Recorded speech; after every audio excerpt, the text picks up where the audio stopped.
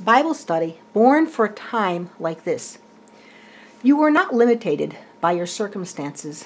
You are limited by your lack of access to truth. You were born for a time like this. There is more revealed knowledge of the kingdom of God than ever before, and along with that, there is more opposition to the kingdom of God than ever before. Your determination, your commitment to walk as a son or daughter of Father will bring amazing success or devastating failure. Don't wait for your breakthrough to be joyful. Be joyful so that you're in a position to receive breakthrough. Very important. The enemy will try to get you discouraged so you will not have the courage and the strength to make it. David wasn't being realistic when he faced Goliath, and Jesus defeated the enemy by his declarations. What Jesus said and how Jesus lived was the same. Luke 4:13 through 14. And when the devil had ended the complete cycle of temptation, he temporarily left him, that is, stood off from him, until another more opportune and favorable time. Then Jesus went back full of and under the power of the Holy Spirit into Galilee, and the fame of him spread through the whole region round about. You see, Jesus went into the wilderness full of and controlled by Holy Spirit. Jesus perfectly yielded to Holy Spirit to allow Holy Spirit to bring victory. By experiencing victory, Jesus came out of the wilderness full of and under the power of Holy Spirit. Notice the relentlessness of the enemy. The enemy put Jesus through a complete cycle of temptation. The enemy stood back to where he could not be noticed, but strategically at a place where he could observe continually and see what the actions of Jesus were. So he could, of course, sneak in once again. The enemy was relentless in attempting to find an opportune and favorable time in which he could attack Jesus. Well, look at the result. Look at John 16:33. I have told you these things so that in me you may have perfect peace and confidence. In the world you have tribulation and trials and distress and frustration, but be of good cheer. Take courage, be confident, certain and undaunted, for I have overcome the world.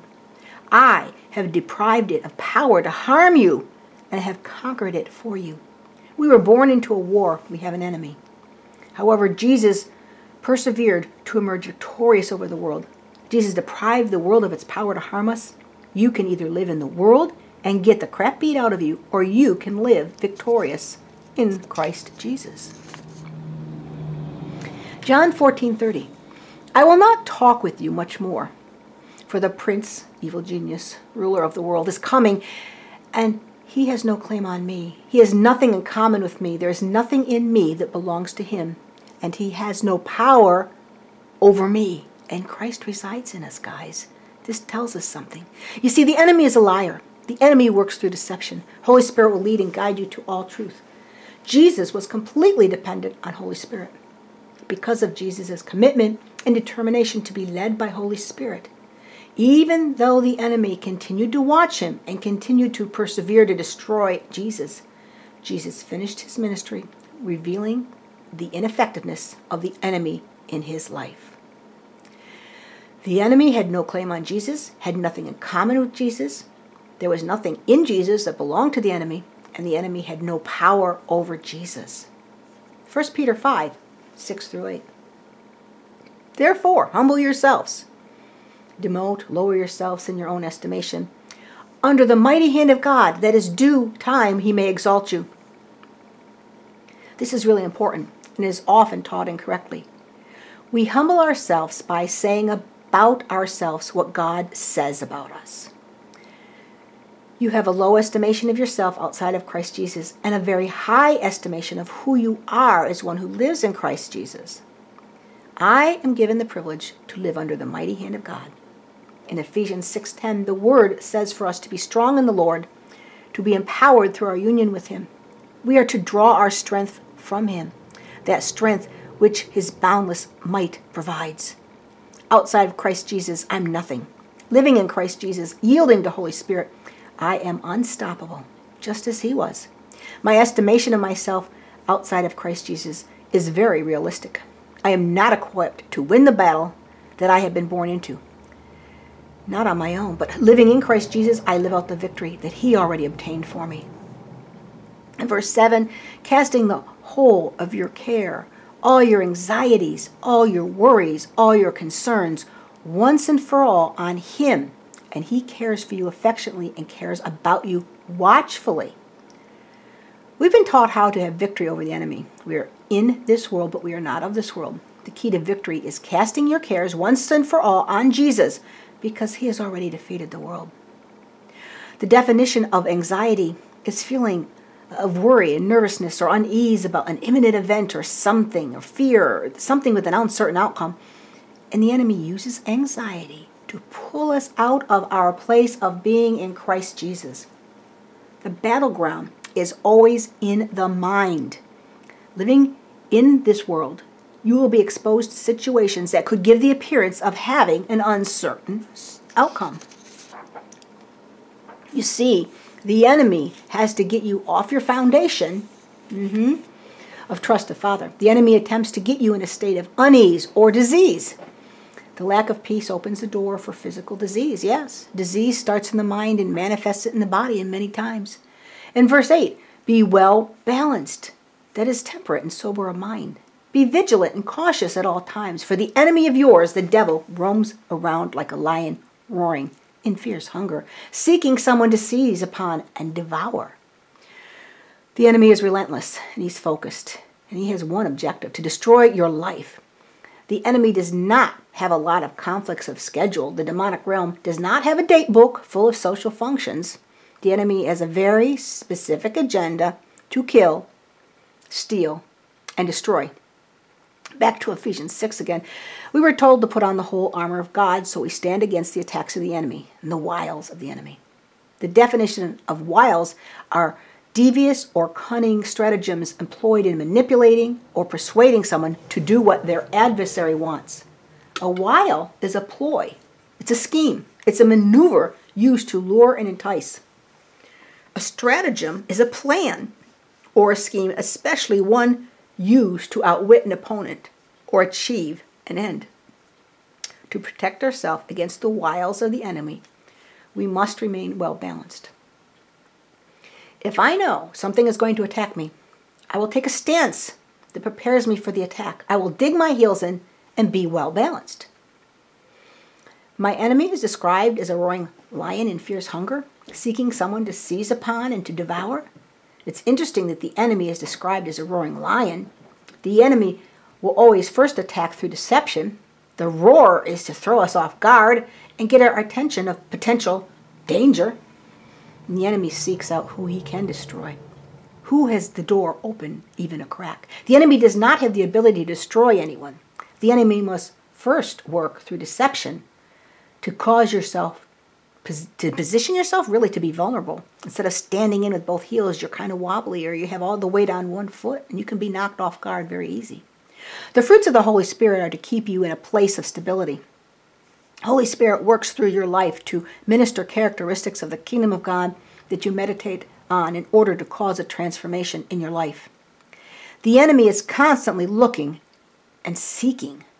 Don't give the enemy an open door, even a crack. Don't let discontentment position yourself, because that gives the enemy access to you. We are to remain balanced, sober of mind, vigilant, and watchful. The way to effectively remain in this state is to continually meditate on what and who you are in Christ Jesus. The work of the enemy is to get your attention off of Jesus and give your attention to his efforts to cause you to take on anxieties, worries, concerns, and care. Does that sound familiar to any of you? You are either going to be effectively in Christ Jesus, rolling your care upon the Lord, or you will be in a state of anxiety, being troubled, and unable to effectively remain balanced. Now this also parallels Matthew 6:33. Jesus teaches us not to be worried or anxious about anything. The things you're going to eat, drink, or wear, Jesus says, but seek, aim at, strive after, first of all, his kingdom and his righteousness. Strive after his way of doing and being right, and then all things taken together will be given to you besides. Awareness of the kingdom of God, awareness of who you are in Christ Jesus, is the key to freedom and protection. When a person is always consumed by anxieties and worries, it reveals that their trust is not in a relationship with Jesus and the access that they have to the kingdom of God. You see, people in that state soon open the door for the wiles of the devil. In like manner, when people do not seek first the kingdom of God, they have to go to the world for the things that they need. When people depend on, a dependency is developed on the world, and they open themselves up to anxieties, worries, and stress. But they also open themselves up for discontentment, which is like opening a door for the devil. Peace, joy, and contentment have the ability to keep you well balanced and to protect you. Seeking the kingdom first enables you to keep things in perspective. The devil is very crafty at what he does. The devil will demonically entice activities and desires that make you vulnerable. The enemy wants you playing in his playground. So unlike with Jesus, the enemy has things in common with you and has access to cause trouble or even destroy your life. You see, I have fruit trees, and I can always tell when the fruit is coming to its peak because the fruit will draw a lot of flies. Garbage will also draw flies. Anything that is decaying will draw flies. How is it that fruit flies just appear in your house? Flies just have the ability to detect what they desire. The same is true in the realm of kingdom of darkness. I don't know how it works, but the demonic realm has the ability to sense fear, worry, and anxiety. The enemy has the ability to detect discontentment. The demonic realm carefully monitors the words you speak.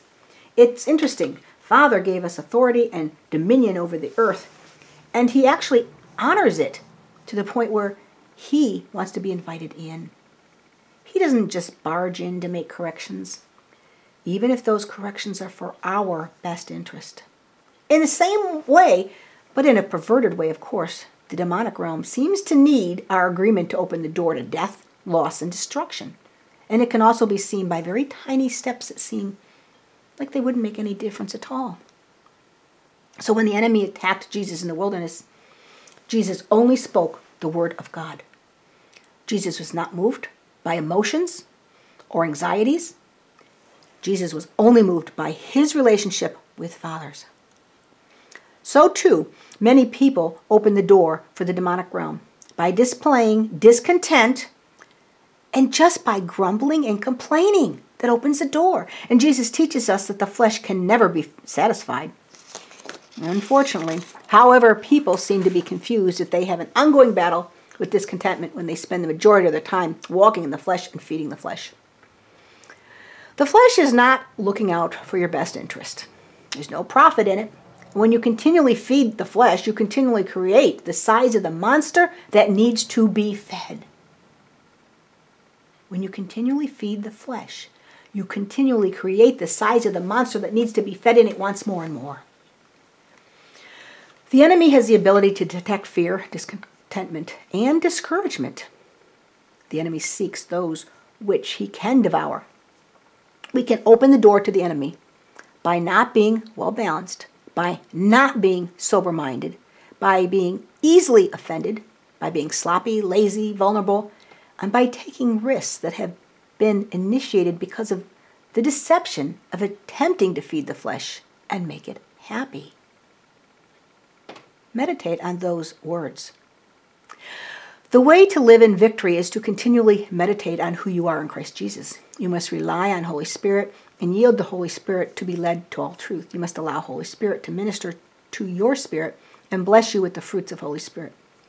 You must remain consistent, content, rooted with a good foundation, thankful, loving, giving, and well aware of your responsibility in the conduct that you walk in as being a son or daughter of Father.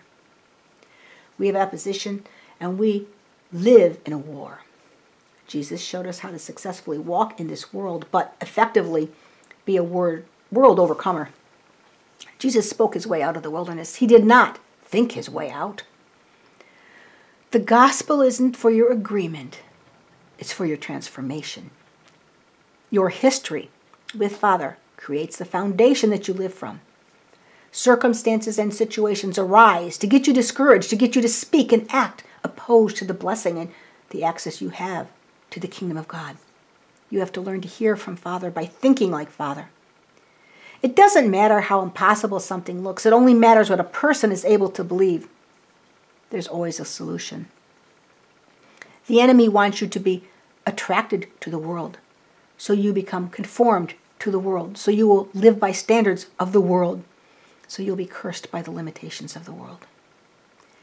If we get true revelation of the kingdom and what we have access to, anything in the world will fail to get our attention. We must have the revelation that the devil perverts things to cause us to be attracted to them. No one overdoses from eating too much broccoli. However, over 10,000 people a year die from alcohol-related car accidents. Think about it. The devil entices through deception. The devil takes things that have the ability to control us, to turn us into slaves, and he demonically entices us to indulge in those things that cause us to be discontent. We need this or else. Then he can lead us down the path of complete destruction. If you have vices and need other things more than the Lord, you're missing the picture. My contentment is not based on the behaviors of others. It is received through fulfilling who I am called to be. When we get true revelation of the kingdom and what we have access to, anything in this world will fail to get our attention. You become discontent when you focus on taking instead of giving. Self-pity is calling God a liar and telling Jesus that what he did for you was just not enough. You were born for a time like this. I was born for a time like this. There is more revelation of Father and his kingdom than ever before in the history of the world. Father is completely satisfying. You must gain this revelation. The world has to grow in distraction to compete with the constant increase of the revelation of the goodness of Father.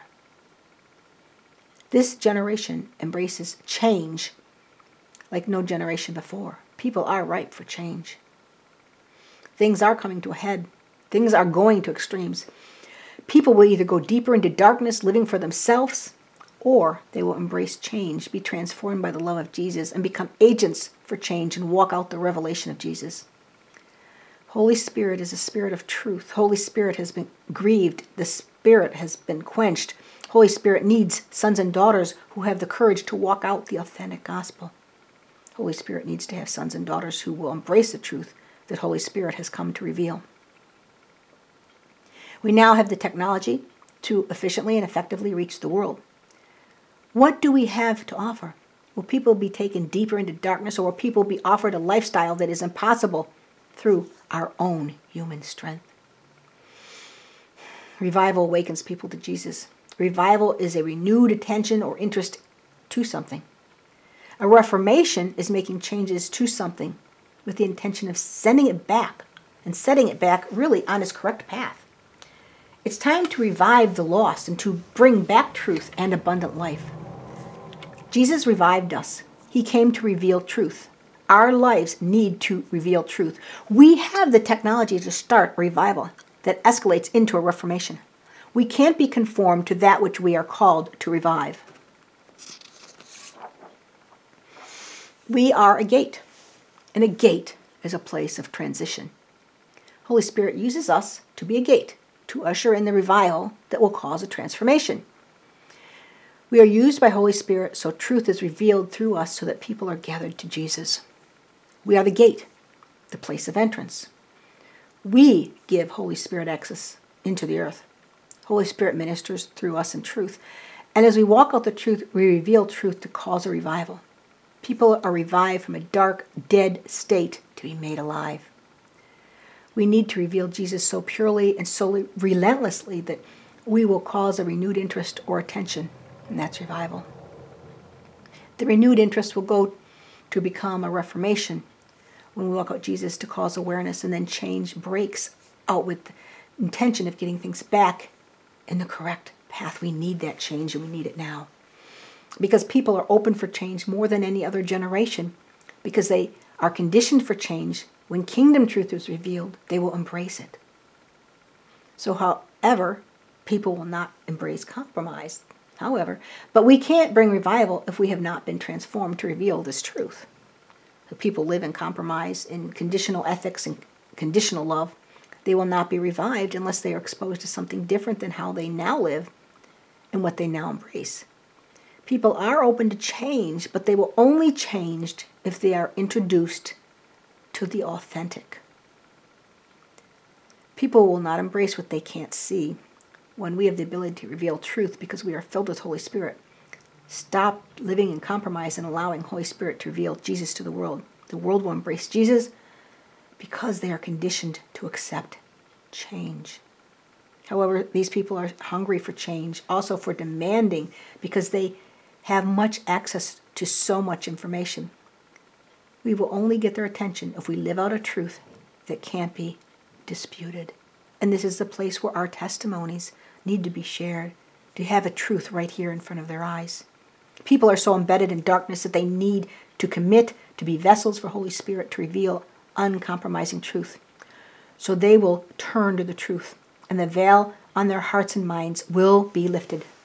The kingdom of God must be revealed. The kingdom of God is the truth of Jesus. The truth of Jesus is the kingdom of God.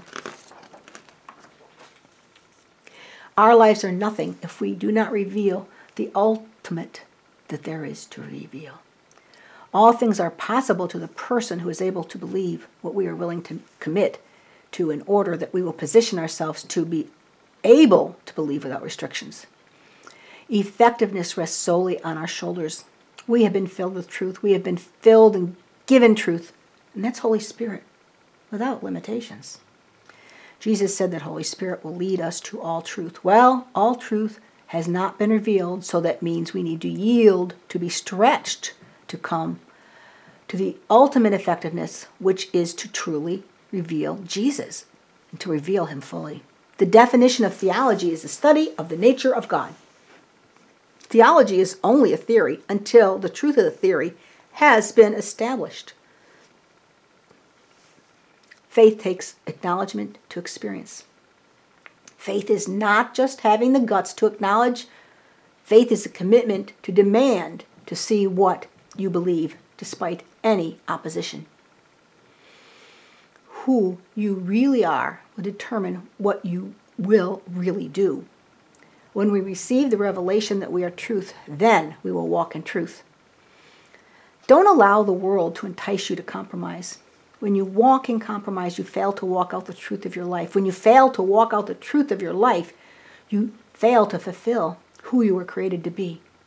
When you fail to walk out your role as a son or daughter or father, discontentment will drive you to find your fulfillment in the flesh.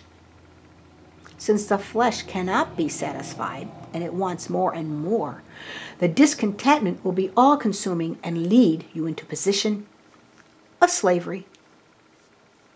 The devil tries to pull you in to making carnal threats instead of spiritual declarations. And back to slavery. So many people say, well, if I make my own choices, then I'm free. No, actually, you're a slave of the devil. So don't feel pressure to convince someone the gospel is true. Let the world feel the pressure to try to dispute Jesus. When the gospel is really revealed through your life in power, authority, and access to the provisions of the kingdom of God, let the world feel the pressure to explain how a believer walks out abundant life. The demonic realm will torment in the mind until you concede to give what the body demands, despite the potential disastrous outcomes. When you don't know who you are, you don't know what you possess, and you don't know your purpose. So you are deceived not to be responsible for walking in your ability. Then you will be irresponsible for failing to steward the ability that was the basis of your responsibility. Read that a few times until you get it. So in closing, you must know how significant you are, because the war is about you. And you are not limited by your circumstances. You are only limited by your lack of access to truth.